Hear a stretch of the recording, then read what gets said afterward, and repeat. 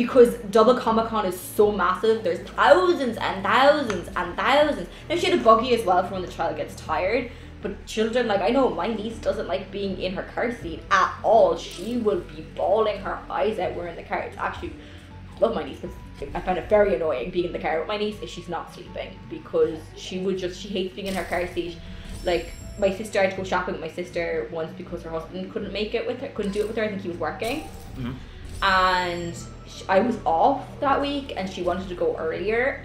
So I went with her, and I'm glad I did, because I pushed the trolley because she had to hold her daughter, because her daughter doesn't like being in like seats that much.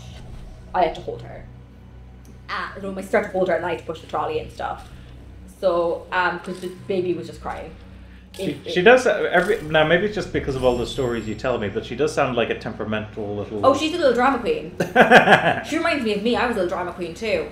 When you were her age? Oh, as a baby, I was very much a drama queen. According to my entire family, I was very much drama infused, and I gained the vibe that so was my niece. She's looking. I remember when she was born, she looked a lot like my brother-in-law, but we all kind of agree now that she's a bit older. She looks a lot like my sister. And my other oldest, she actually looks a combination of my sister, who was our mom, and her oldest sister. But then we're getting personality. She's probably me. A little Kathlynn in the making. Oh, stop. But she might not be as nerdy as me. See, when I was younger, I was very much more not nerdy. When I was a child, I always liked Disney and stuff and cartoons, I would say that.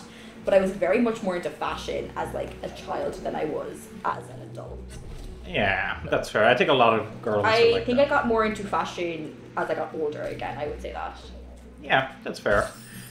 Just to answer the original question, how long were you in the queue for James? Oh yeah, sorry, yeah. So I got Brother Irwin's autograph, and then I decided to go into the queue for James Masterson. I'll just let him jump because I'm distracted. So I got into the queue for James. Wait, I have to pull the jump, isn't it? Yeah. Okay. You see, just clear out a couple of those areas. Okay. And then you can hop over. There we go. Ah, perfect, did it. Okay. So I got in the queue for James Masterson, then because Linda... Oh, shit! Did you not look at where you were going? Yeah, I wasn't thinking. Lyndon Hampton's queue. You gotta stop, look, and listen. Yeah, so Lyndon Hampton's queue was still very, very massive. Actually, more than doubled in size, I say. Oh, wow. And I was like, no. And I was like, I was looking at James Master's queue, and I was like, oh, maybe like 40 minutes? No. Because he was actually, I would say what took it long as well was the fact he was so lovely, and he did talk to everyone for spoke to him for a good few minutes. That is nice. I have a couple of stories myself once you finish up. So I queued, and so I queued at 11:45. So that means within 15-ish minutes, I got Veronica Taylor's autograph and Brother Irwin's in 15 minutes, and spoke to them both. Yeah. And Veronica Taylor also hugged me. Aww. She hugged everybody because she's just such a gem. Put it this way, my friend last weekend, I said I met her again, and the first thing she said was, she met her a few years ago too, and she went, Veronica Taylor's so lovely. Like, we always remember how lovely and sweet she was, I think. But again, so I went into the queue at 11:45, and then at 11, my boyfriend did text me to say, hey, I'm in. And I was like, he's like, I'm in the trade hall at Sandbox, because he also knows the lads from Sandbox. Mm-hmm. And I was like, I am currently queuing for Spike's autograph. And he was like, okay, tell me when you're done. And okay, so put it this way, I knew my boyfriend had to go to the Magic the Gathering tournament that they were doing at 12. I texted him at 12:15 to say I was done. So I was in that queue for like an hour and a half. Yeah. Wow. I spoke to like these two guys in the queue. One was older than me and one was a teenager. The guy behind me was a teenager, the guy in front of me was older, and we just spoke to each other for the entire hour and a half nearly. Because what else could we really do? I mean, at least you weren't just standing there. Yeah, we were having great old chats. Awesome. That's good to hear. And then we never spoke again. Well, I mean, that happens, doesn't it? Yeah, we were like, I know, I did see the teenager once on the staircase, and we both like, oh, hi, how are ya? But we were kind of with our own friend group at that point, so we kind of just... Yeah. I don't think he was like 15. I'm 31. I'm not going to be like hanging out with a teenager at 31. Yeah, we already had a big discussion on all this. That is freaky as fuck. But it was different like in the queue situation. Yeah, just hanging out, yeah. Especially when you're queuing for the same thing and the same interest. I think that's more acceptable. Yeah. And it's also how you meet people, because I don't know if we've actually shared the story of how we met on this. I think we met in college. Well, yeah, but did we actually talk about this for like the channel? Don't know. Maybe. I actually can't remember. I do remember we didn't meet at the Anime Society originally. We met at because I am dyslexic. Mm-hmm. I don't know if anyone here knew that. I don't care if people know. You actually mentioned it before. Did I? I couldn't remember. Yeah, why did you bring up? I mean, it was to do with math, the math and. Oh, maybe the math. Oh yeah. So I am dyslexic. So even though I'm just barely dyslexic, like very borderline, I still qualify for a lot of the stuff. So my boyfriend of the time has Asperger's, as you knew him. Mm-hmm. And the event was for people who had like Asperger's and everything. Like, you okay with, do they know you? Yeah, Oh. but I'm very open about it. Oh, okay, yeah. So, and you were there too. So I remember, was it the lunch break? It was a lunch break. We were in the cafeteria. So I think it was like a lunch break for the thing. So I remember, what was it, Final Fantasy 13-2 that came out recently? I don't know if it was 13-2. What it was I was reading a book and I was sitting there. I was talking about Final Fantasy 13 came out. No, I was currently still playing it because it came out that year. And like I was sitting there reading my book, and I'm like I can hear like little conversations. I was talking about Sarah Farron. You were talking about Sarah. You talked about snow and lightning, and I turn around. About how good Sarah is for everybody. Yeah, and I turn around and I'm like, "Are you talking about Final Fantasy 13?" And you were like, "Yeah!" Like you were very excited about. Yeah, because besides two of my good friends. Like, my boyfriend obviously listened to my boyfriend at the time, listened to talk about Final Fantasy, and he kind of played some, because he did play some video games, but he was definitely more into, like, Assassin's Creed and Red Dead Redemption than Final Fantasies, but he played 13. I do know he played 13 alright, but I think he played 13 because I played 13. Oh, yeah, okay. And, so yeah, you then started talking about Final Fantasy, and then we ended up seeing each other, was it 2 weeks later? At the anime, about 2 or 3 weeks later. Whatever it was. I think that was either about 2 or 3 weeks later. Yeah. Yeah. So we would have still met each other, but that was a good kind of like. Oh, but the handy thing is when we got into the anime society though, since we already met, it was much easier to just go hi again. Yeah, it was. Yeah, and I was very happy because like the thing is, it's at those kind of things, it's always like hard for me to like find people with the same interest, and so hearing you talk about Final Fantasy 13 and it surprised a lot of people now because I'm so talkative, but I was still slightly shyer when I got into college the first time, more open than I was when I was a teenager and a child, but still slightly shyer and nervous. Like I remember I was really nervous putting my hand up to be PR. Oh yeah. And do you know the reason I put my hand up for PR for Anime Society was because no one was putting their hand up and I wanted the conversation to end. Well, you didn't mention the conversation to end part. You mentioned before that I wanted it to no one else had like. Yeah, no one put their hand up and I just wanted it to be over. But best decision ever because I do think being in societies really opened me up more. Oh, yeah. As in being on the committees. Yeah. Definitely opened me up more as a person. Awesome. So just to share my story of cons and meeting people. So what you're aiming here now is... Actually, I meant I have to jump kind of down and then do a double jump at the end, kind of. Yeah, so just hop off, jump, and then... Oh, fuck. Okay, I don't know why... There we go. Why you did it like that, but that's fine. It's fine. Hop onto the one on the left. Oh. Very nice if we had a... Just grip onto the... Yeah, sorry, I was pressing the wrong buttons. It's okay. There we go. Oh god. Sorry, now I'm starting to... Oh no! Okay. Okay, I'll share my stories now. I'll talk a bit while you focus sorry, on because this. I take too long when I'm trying to focus and tell stories. Well, actually, oddly enough, sometimes you do better when you're talking. I know, it's so weird, because I think my brain's turned off and I'm just doing something. I think that in Chantley's there was a good few times where that happened. But anyway, so basically, I've met a good few people at cons and had gotten their autographs and stuff, but obviously the ones I remember the most are the ones I actually had conversations with. I think I've always had conversations with all of them. Some of them, I like what you said, which is that sometimes they're so busy that you don't really have a conversation with them. Yeah. So, for instance, one of my favorite memories is actually meeting Matthew Wood. Now, do you know who Matthew Wood is, Kathlynn? The name is familiar, but I can't remember what he does. So, he does a couple of things. So, for those of you guys who are into Star Wars, so I guess I'll start with his acting, because that's probably going to be the easiest for some people to remember. So, in the prequels, he voices the battle droids, and he also voices General Grievous. Do you remember General Grievous, Kathlynn? I'd never. What was Star Wars, was it? Yeah. No, I don't remember General Grievous then. You watched it with me, remember? I do, but I don't remember who it is. Okay. He's just like this big cyborg guy with 4 arms, and he scuttles around everywhere. Cool dude. Excuse me.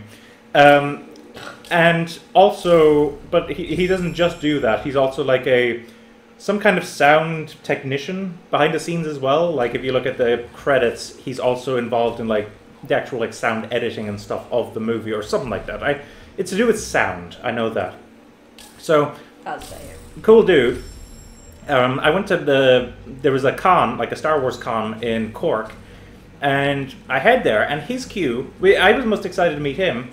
His queue was the shortest, and so there was like. Now, after a while, like people started going there, but yeah, people were probably doing what I was saying. Some people go to the bigger queues first, and then go to smaller queues. Yeah. So, but what it did give us was I actually spoke to him for 20 minutes, which his queue was so small. Yeah, 20 minutes. That's actually a ridiculously long time to talk. I think to like. Someone who's getting who's given an autograph and stuff. I do know what Canberra. She was the voice actor of Edna in Hysteria. Hysteria, yeah. And I looked her up recently. Yeah, she was at Comic-Con a couple of years ago. Oh, because she was in River City Girls, which I played recently. Yeah, and she also voiced Yumi in the English dub of Love Live, and you know how much I love Love Live. He really loved Love Live. And her queue, there was like nobody. She was just chatting to people. Wow. Yeah. How long did you? I chatted for a good few minutes. I think someone else was waiting then when I was nearly done, so I didn't want to take up too much time. Yeah. But I think the person before me was talking to her for ages. By the way, can I say that energy crystal there is teasing us?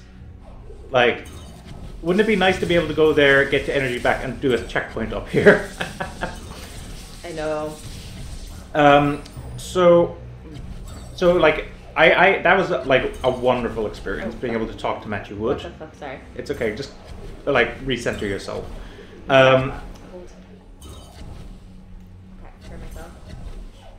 You keep Yeah, sorry. For some reason I don't know what I'm doing. Well, you can just hop There there we go. if you want. So that was like a fantastic experience. And then another favorite experience that I have is when I met Jason Momoa. Oh yeah, you were saying that. Yeah, so I mean, I'm going to assume that most people would know Jason Momoa now, but I'm also just going to specify just because I'm so used to people not knowing who he is. So, he back in the day, he like obviously, like I'd say a lot of people back in the day knew him for Khal Drogo from Game of Thrones. Oh yeah, Game of Thrones. I actually knew him from Stargate Atlantis, though. I think his character's name was Ronan Dex. But cool guy. Obviously, everyone I guess now knows him for Aquaman. Yes, he's also a very, very attractive actor. He is, but. One thing is, I went to, like, I was explaining this to you the other day, I think, Kathlynn, which was, his assistant, the one who was there, basically we would have to write our names down and hand them up so that when we got there, he could just kind of... Oh, yeah, that's very common. Yeah. So I wrote down my name, and for those who, like, are hearing Eoghan written out, you might be thinking to yourself that it's spelled, like, O-W-E-N or something. Oh, no, it's like... It's the Irish Owen. Irish people, we love spelling our names weird. Well, it's because of Ireland, Irish. So my name is spelled Eoghan. And I remember when we got up there and she handed Jason Momoa like the paper that had my name written down on it. He looked at it and he kind of did this thing of like you know, just like his head goes back and like he was like, you know, what is this? And my father explained to him, because he was with me, he was like, that's the Irish spelling for Eoghan. And then Jason Momoa delivered like one of probably my favorite like lines like that he's ever, like anyone has ever said to me, which was he was like, Eoghan. And then, just to clarify for this quotation here, I don't swear, so I'm going to censor his one, but obviously he said the whole thing. He was like, that's effing rad. No. Like, I think a lot of the time, I know people have met mean people at cons. I personally haven't, though. I'm going to... Mean isn't quite the right word for it. Dismissive. Dismissive is what my experience was. So, I mentioned your man, Jason Momoa, because of Game of Thrones. There was a few Game of Thrones people there, and one of them was Ian Glenn, who I don't know if you even know Ian Glenn, Caitlin. No, I don't think so. But he plays like a wonderful character in Game of Thrones. Yeah, see, like I never got into Game of Thrones. Sorry for people who are going to murder me online. For well, people kind of turned against Game of Thrones for the last season. Yeah, but I didn't even get into it after watching like one episode. I just... Yeah. Well, actually, you saw 2 episodes and you freaked out when the ending of the last episode. Yeah, I don't like unnecessary animal killing. No, that was a couple of years ago. I've kind of toughened up to it because I get it. It's film now and the genres. I don't like it in horror movies still, but I get it for timepieces now. Kind of like that would have been. And also in the case of Game of Thrones, they didn't actually hurt that animal. Yeah, I know. Oh yeah. If I wouldn't watch anything that actually hurt the animals in real life for the film, that's disgusting, and I don't think it's illegal. I think it's illegal, no? It might be, but I mean, there's a few movies that I have. Old movies, but it's not legal anymore. Maybe. I'm not a lawyer, so I wouldn't be specific. It's definitely no longer illegal to do that. But with regards to Ian Glenn, so it wasn't that he was mean at all. As you said, it was more a case of being dismissive. He was very much like, get this done. Like, he wasn't really talking to people. He wasn't really like, being communicative. He was like, gotta just sign everything. And even though I think I wrote out my name for him, he just couldn't spell it right. And he went through like, I don't know, maybe 3 or 4 like versions of it. Go on. And like in the end, we just accepted one that has a misspelling. So my autograph of his is spelled. So just to spell again for you folks, the correct spelling of my name is Eoghan. Hop in. Okay. I would have hopped in that left one because that might lead to the energy crystal, which means you might be able to save. Maybe, okay. I can't remember which one leads to the energy crystal you see, but I'd be inclined to think that is the one that's right beside you. Okay, when I get up there, we can discuss it. Yeah. So what he wrote was Ewghan, which I just went with it in the end. But I admit that wasn't. Like, of all the people I've met, that's probably one of the more annoying, yeah, unpleasant experiences, just because he clearly wasn't into it, per se. Like, actually, the thing is, the other conversation we had before about this was how long into the day was it when you got your autograph? Was it, like, one of the first autographs you did of the day, or was it, like, one of the last? I get where you're going with it, but I'll respond. I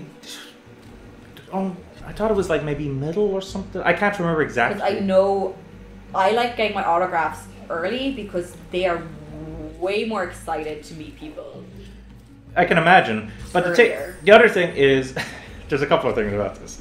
So one, like, it's still a public presence thing. So like, I think even if you're tired, you still need to be like nice and stuff. And secondly, they're actors. They can act like enthusiastic at least, Yeah.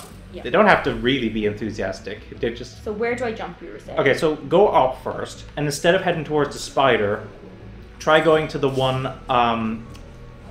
to the left here. Oh.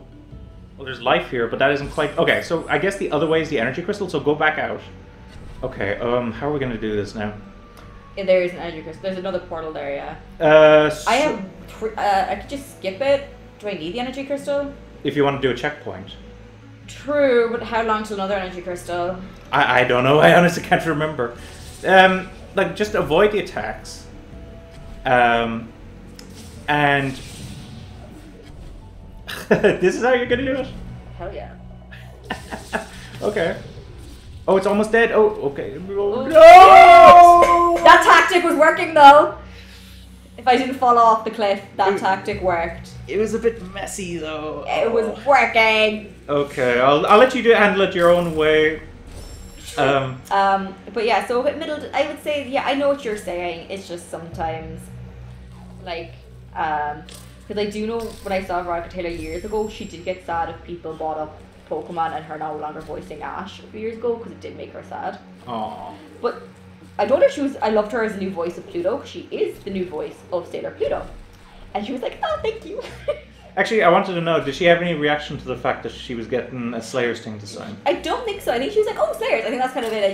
I think she does get a lot of Pokemon and a lot of Pluto now, because she is the new voice of Pluto, because I got a picture with her face and a load of all of her characters she's voiced on it, because I love those, because that's, to me, just really nice. Because I don't like just the character, like I said, I frame them now, that I do like having it, but then I also like their characters around them, because then it's like, this is what they do.